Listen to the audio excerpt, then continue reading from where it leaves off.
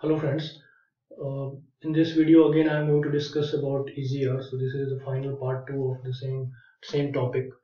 So in previous video we have discussed what EGR is and how it works. So basically we have seen that EGR technology is used to reduce NOx emission from a diesel engine, but at the same time, EGR technology has certain disadvantages because there is a trade-off between NOx as well as hydrocarbon particles, soot particles, or particulate matters. So on the one side, you are reducing the percentage of oxygen inside your engine so that your NOx emission is reducing. But on the other side, because of reduced amount of oxygen, the amount of unburned fuel will increase inside the engine, and it will again increase the amount of your hydrocarbon as well as soot particles. So there is a trade-off between NOx and hydrocarbon particles, which we have seen yesterday. Okay, and that is why there is a need to decide an optimum quantity of EGR percentage, which can reduce the NOx amount significantly.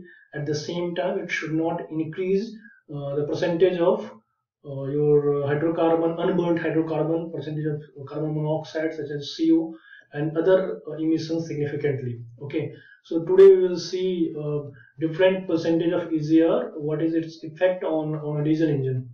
Okay, so this is part 2. If you have not watched part 1 of the video, then please stop here, go back and first watch part 1 and then come here and then watch part 2. Then only you will be able to understand the concept completely. Okay, so moving ahead, uh, these are the information about me. And first of all, we will see the effect of different percentage of EGR on diesel engine performance. So what has happened in this experiment is there has been a diesel engine which has been taken for this particular purpose, and different percentage of EGR, as you can see over here, 0% EGR with blue line, then 10% EGR, 15% and 20% has been different amount of EGR percentage has been mixed with fresh air and has been used inside the engine, and then its effect on different parameters of engine as well as emission which is coming out of exhaust has been seen, and then we will see what is the conclusion of this study. So this is the first graph of this study, in which you can see the graph between thermal efficiency on y-axis and engine load, that is rated percentage of rated load on x-axis. So this blue line is your 0% EGR, and other lines are different percentage of EGR. So as you can see, lower load, below 40% load, the thermal efficiency is slightly increasing if you use EGR. Okay, but at higher load the difference is insignificant. Most of the time our tractor or any diesel engine is going to operate in this range only, 40 to 80% range only. Okay, not below 40% in most of the cases, and not above 80%. Tractor engine does work in this range also, but majority of the time it will be operating in this range only. But and in this range, if you see, there is slight difference with EGR thermal efficiency is increasing a little bit, but that is not very significant. So basically we can say that there is no effect at all on thermal efficiency in actual working range of a diesel engine.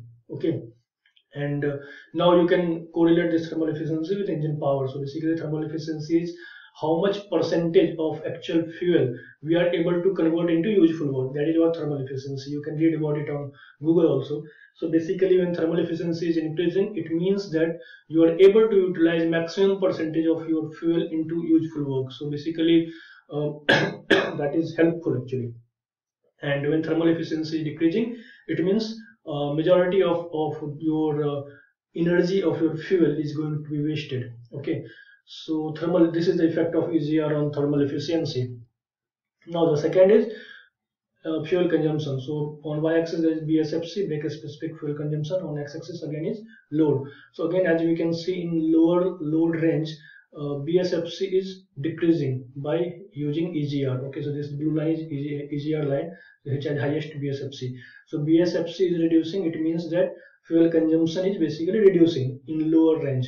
Again in working range, you can see this effect is insignificant. In some cases 10 to 15% EGR, it is increasing. BSFC is increasing also. In some cases it is decreasing also. That is why fuel consumption with EGR is kind of non-conclusive. It's sometime it is decreasing, sometime it is increasing. It depends upon the condition of engine and other surrounding condition also. So why it is happening is because the basic concept, as I explained in my previous video, that easier we are mixing exhaust gas to absorb some of the heat energy from combustion chamber, and we are reducing the amount of oxygen. So the amount of fuel which is burning inside the engine is reducing if you use EGR, and that is the reason fuel consumption is reducing at lower load. But at working range, again, the effect is kind of insignificant. Okay. Now next is exhaust gas temperature. So here clearly you can see that with EGR in all range, the temperature is reducing, and that is why we are using EGR. That is one of the reason of using EGR, so that it should reduce the temperature of exhaust gas or temperature of engine, so that NOx emission will reduce. Because NOx emission is related to temperature. If the engine temperature is high, NOx emission will be high. Because you might have read that nitrogen is kind of inert gas at room temperature or at normal temperature range, but at higher temperature nitrogen reacts with oxygen and makes NOx, which is very harmful. So the basic concept is to reduce the temperature, and that is what is happening over here, which we can see clearly. Okay. Now the next one is volumetric efficiency. So we can see with EGR volumetric efficiency is reducing. With non-EGR is 85% around volumetric efficiency, and then it is consistently decreasing with increasing percentage of EGR. Okay, so this is something which is reducing the engine performance. So the amount of air which is going inside is reducing, and that is why volumetric efficiency is reducing with EGR. Okay, so these are the effect on engine performance. Now we will see what is the effect on emission, for which EGR is being used actually. So we can see here the amount of CO which is being produced by the engine. Now without EGR, CO is least, you can see here, and with EGR percentage of CO is increasing. So as I have already explained yesterday and today also, that there is a trade-off between NOx emission and CO emission. So if you're reducing NOx, your CO emission will increase.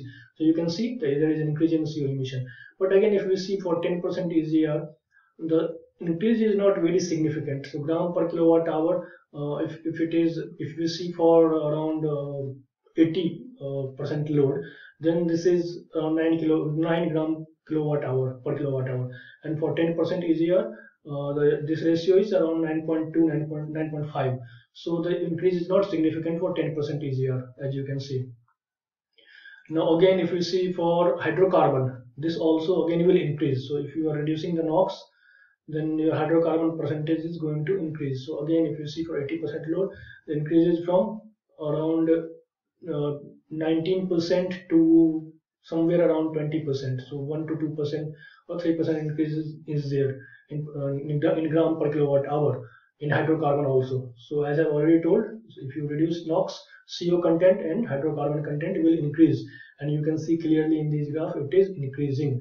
But the increase is not that much significant in case of 10% EGR or even up to 15% EGR. You can say up to a certain extent, depending upon again load. Okay. Now the third one is opacity. When I say opacity, it is basically a smoke opacity. A smoke opacity means if a smoke opacity is more, it means that the amount of particulate matter or unburnt carbon is higher in the smoke. So again, this is a part of hydrocarbon, or the unburnt hydrocarbon, which we have seen in previous slide. So again, this smoke opacity is, as you can see here, is increasing with EGR. Okay, so with 10% EGR, there is around 10 to 15% increase in smoke opacity. So it means that, or it shows that there are more unburnt carbon particle and more unburnt fuel particle available in exhaust gas, which is increasing the opacity of smoke, okay, or exhaust gases. Now the next, finally we will see NOx emission, impact on NOx emission. So this is mainly for which this exhaust gases EGR technology is being used. So if we see clearly, there is a trend that with EGR NOx emissions are reducing, and it's reducing significantly. If you take example of 80%, without EGR the NOx emission is around 3.2, 3.3 gram per kilowatt hour, whereas with 10% it is 2.5, around 2.5. So there is significant reduction, and this reduction is actually increasing with load. So if you have more load, then more reduction is there. So you can see that around 30 to 40%, this data says that around 40 to 44% reduction is there in NOx emission between no EGR and 15% EGR. You see 15% EGR, the reduction is even more significant. Okay, and this is the reason clearly it says that EGR is can successfully reduce the emission of NOx inside an engine. But again, as we were discussing how much percentage, so we can say that 10% EGR or 15% EGR, the NOx emission is with 15% EGR NOx emission is very significant. With 10% also it is very significant, and at the same time 10% and 15%, as we have seen in other graphs, is not going to affect your engine performance very significantly, and at the same time it is also not going to increase your hydrocarbon content as well as your CO content very significantly. So we can say that up to 10% or in some cases even 15% EGR can be used with engine without compromising on hydrocarbon emissions and CO emissions and engine performance, and it can significantly reduce NOx emission of our diesel engine. Okay, now we will see some of the impact on engine parts. As I have told you in my previous video, that because of higher carbon content, deposits on engine parts will increase. So this you can see without EGR, this is the cylinder head, how it looks like, and with EGR you can see clearly there are carbon deposits everywhere. Okay, so this is basically this is going to make your engine parts wear out very fastly. Okay, again, then fuel injected tip, you can see with EGR how much carbon percentage or carbon deposits are there, and this is without EGR. Now this is engine piston rings, this is without EGR and this is with EGR. So as you can see clearly everywhere, because of use of EGR, your engine is going to wear out fast, your performance will slightly deteriorate or remain same, your NOx emission will reduce significantly. At the same time, your hydrocarbon as well as carbon monoxide emission will increase. But as we have seen that up to 10% and even some case 15% EGR rate is very effective to reduce NOx emissions substantially without deteriorating the engine performance significantly. Okay, so this much percentage, 10 to 15% percentage can be used. Now thing is, as we have seen, it is reducing some performance aspects, so that is why we are using in most of the cases EPR technology is being used in combination with other technologies such as turbochargers, intercooler and diesel particulate filter. Now what is the use of DPF? So as you have seen that in case of EGR, your CO emission as well as your hydrocarbon emissions is increasing. So if you use diesel particulate filter DPF, then it will simply trap those particulate matters, and DPF technology is used to reduce that hydrocarbon emissions. So if you use EGR along with DPF, it will solve both of your problem. It will reduce NOx, at the same time it will reduce hydrocarbon also. And now most of the cases we are using turbocharger also, so whatever little bit performance issue will be there because of EGR, that can be solved with turbocharger. Now a lot of people were asking me what will be the impact of EGR on tractor BHP. So as we have seen that there is no direct relationship between EGR and BHP, although thermal efficiency has a relationship, but thermal efficiency is actually increasing with EGR, not decreasing. Okay, so EGR technology as such is not going to affect the engine power, but most of the time EGR will be used with turbocharger. More often than not, it will be used with turbocharger. When turbocharger will be used, it will be increasing your power little bit. So at times you feel that your tractor is producing more torque or more power, and that is not because of EGR, that is mainly because of turbocharger. So I might make a separate video on turbocharger technology. Okay, so that is not the scope of this video, but that is because of whatever power issues are there, that is mainly or mostly because of turbocharger, not because of EGR. Although EGR reportedly increasing thermal efficiency in some cases, but that is kind of insignificant. Okay, so I hope that you understood the concept well. So that's all about EGR. These are some of the references which I have used. And thank you very much for watching. Stay safe, stay healthy, and enjoy working hard. And do watch both the videos, both part 1 and part 2, and I hope it helps in understanding the concept. Thank you very much.